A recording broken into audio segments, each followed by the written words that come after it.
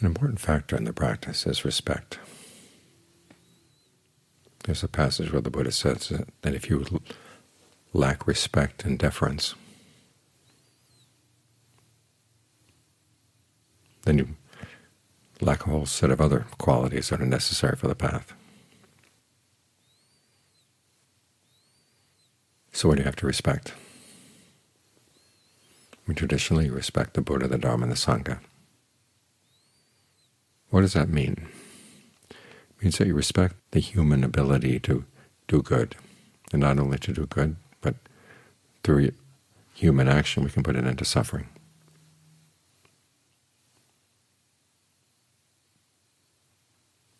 And that's something we should find inspiring.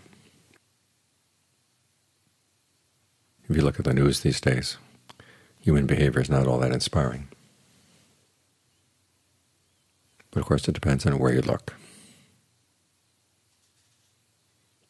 It's good to think about the examples that you do find inspiring. Think about Ajahn Mun,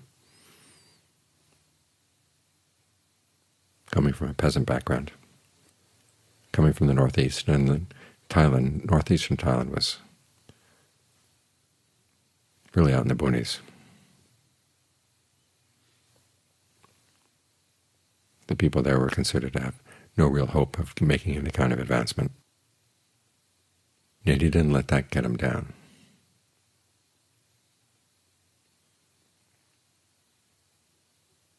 Just because he was born a peasant didn't mean that he couldn't find awakening.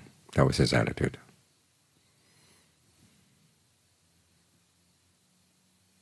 And he did whatever was needed.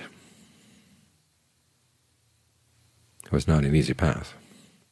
He ran against a lot of resistance outside and inside.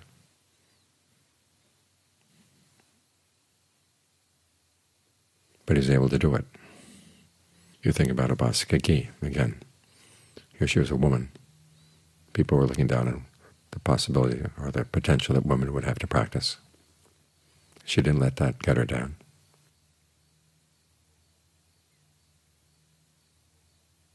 She found a place, a quiet place, an old abandoned monastery, with just her and her aunt and her uncle. They created a place to practice, and gradually people were attracted. And a lot of it had to do with her own honesty in detecting her defilements. Yes, they got more and more refined. So think about the people who you find inspiring. Feed your mind there.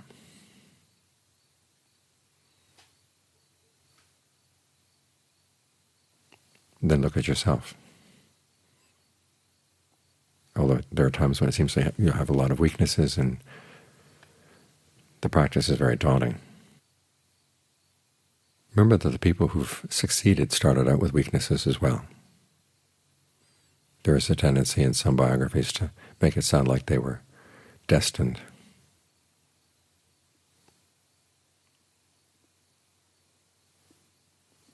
To go far in the practice, but again, it was a struggle. And yet they were able to find the resources within themselves. You have to tell yourself, they can do it, I can do it. Now putting yourself on their level doesn't mean that you lack respect for them. What you're trying to do is lift the level of your mind. There's that passage in the definition of right effort, usually translated as upholding your intent, but it also can be translated as lifting up your mind. Think about the things that you find uplifting. Raise your sights. It is possible for human beings to put an end to suffering. That's what it means to have respect for the Buddha. Respect for the Dhamma, of course, means that there are things you've got to do. He laid down the law. Not that he created the law, but he found what needed to be done, the Buddha. And he set it out. And he didn't set it out for us to say, well, I don't like this, I'm going to replace it with that. Or now that we're living in the 21st century in America, we need a more streamlined Dhamma or an easier Dhamma, or a Dhamma that's more in line with what we want. After all, what has changed in the human mind? Is greed any different from what it was back then? Is anger any different? Delusion? The problems are all the same. The solutions have to be the same. There may be some minor details, what things we're greedy about. But when you get down to the real problem, it's not so much the things, it's the mind's tendency to like greed, to like anger, to like delusion. And the objects are only secondary. So the primary issues are all the same. This is why John Mun's principle was practicing the Dharma in accordance with the Dharma. This is the Buddha's principle. He said that's how you show real respect to him. Respect for the Sangha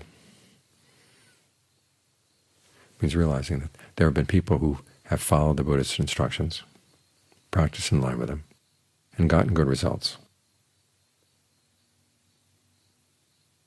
And they've carried the tradition down to us.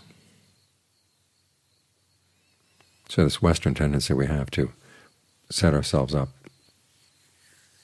and look down on things is something we have to learn how to cure.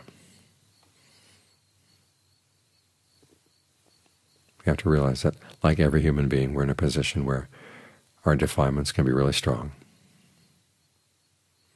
And we need whatever examples we can to lift our minds, so we can fight against our own defilements. And it does require lifting the mind up to the level that people have practiced. And if that's your attitude,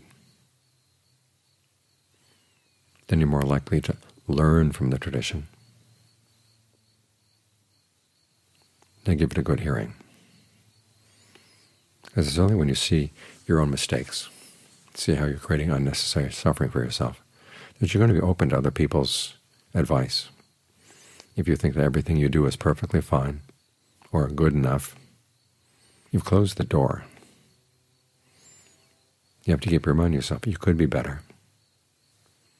And you want to learn how to live with that possibility in a useful way.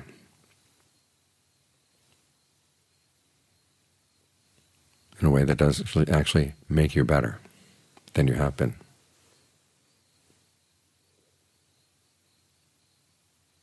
As some people find when they work with a goal, that it makes them tense and frustrated. And that's simply a sign that you have to learn to work with goals in a different way. Remember that part of the goal we're after here is true happiness. And the word for happiness, sukha, can also be translated as pleasure, bliss, ease, well-being. So ask yourself, what kind of breathing right now would lead to bliss? What kind of ways of thinking would lead to bliss that would be lasting? We're not just here to relax and to think about, well, whatever puts my mind at ease is the Dharma. There's the ease that goes nowhere, and there's the ease that goes someplace. You really have to make the distinction. The ease of a mind that comes into concentration, that goes someplace. The ease of a mind that decides, I just simply want to relax and take it easy, that goes nowhere, or it slides down. It's like that hill near Mount Lassen. It's composed of little bits of lava. You start climbing up the hill, and you realize that if you stand still, wait and stop at some point and stand still, you're sliding down the hill.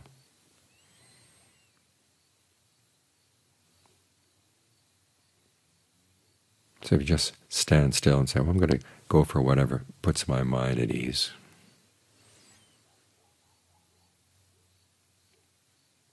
you're sliding down the hill. You have to find the ease that pulls you up, or gives the possibility of going up.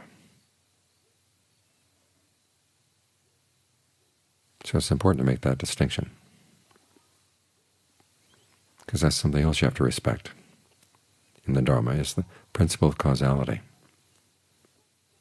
Our actions don't just have immediate results in the present moment, they also have long-term results. You have to respect that. This is why it is necessary at times to sacrifice immediate pleasures for the sake of long-term well-being. But fortunately, the whole path is not one of sacrifice. You find that there are pleasures that at the very least have no harm, cause no harm, but there are other pleasures that actually are helpful on the path. The formula for the jhanas: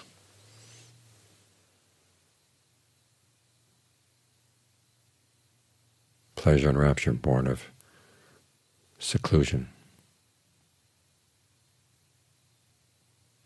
Sometimes that's translated as accompanied by pleasure and rapture, but the word accompanied by is not there in the Pali formula.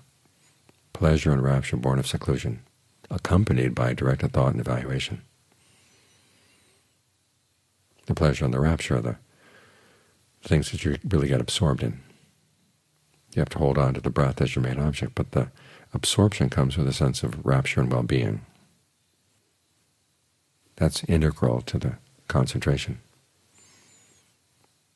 And it's in getting the mind concentrated that way that you can see things a lot more clearly. You can't do concentration, you can't get the mind into jhana without some insight into how the mind fabricates things. And as the mind settles down, then it can see things more clearly, allowing you to settle down more deeply, more profoundly, and then see things more clearly again. That kind of pleasure, that kind of rapture actually goes someplace. That kind of ease goes someplace.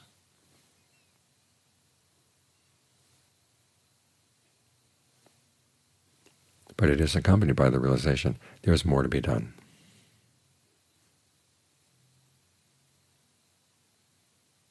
That, too, you have to respect.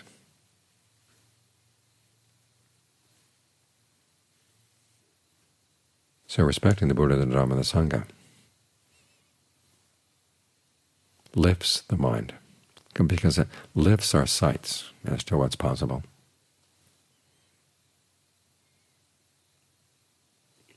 And should give rise to a desire. Other people can do this. They say it's really good.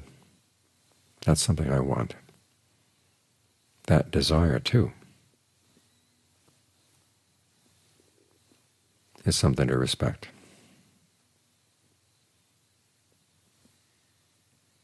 It's the one place in the canon where the word craving is used in a positive sense. That craving for the awakening is to be encouraged. It's to be respected. So feed the mind with good examples, examples that lift your sense of what human beings can do, what you as a human being can do. And they give you the encouragement and the strength and the nourishment to keep on practicing in that direction.